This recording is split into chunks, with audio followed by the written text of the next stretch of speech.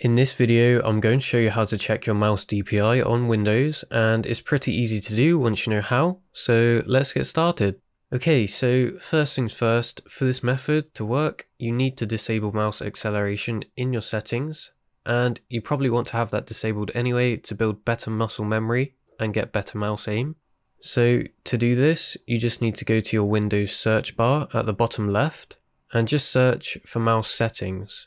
And just tap on the one that says mouse settings, just like this. Now the settings box will pop up, and at this point, to bring up the advanced settings, we need to go to the top right of the screen and press on additional mouse options. Once you click that, this mouse properties box will pop up. From here, you just want to click on pointer options on this top bar.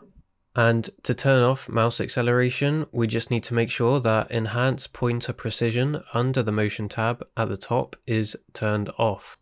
Now, once you have done that, we can just exit out of everything that we just opened up. Now you just need to go to your browser, and this can be any browser, but I'm just going to use Google Chrome. From here, you just want to type DPI Analyzer and hit enter. Now when you come to the search results, the one that you are looking for is www.mouse-sensitivity.com, and it should say DPI Analyzer Mouse Sensitivity Community. So just click on that one. Now I will leave a link in the top comment to this website if it's easier for you to just press on that. But anyway, when you get to the website, you need to scroll down until you see the little table and the ruler underneath. Now what you need to do is just come to the target distance box and just put a 1 in here, as that means to measure your DPI you need to move your mouse 1 inch across your mouse pad in real life, and I'll show you how to do that now.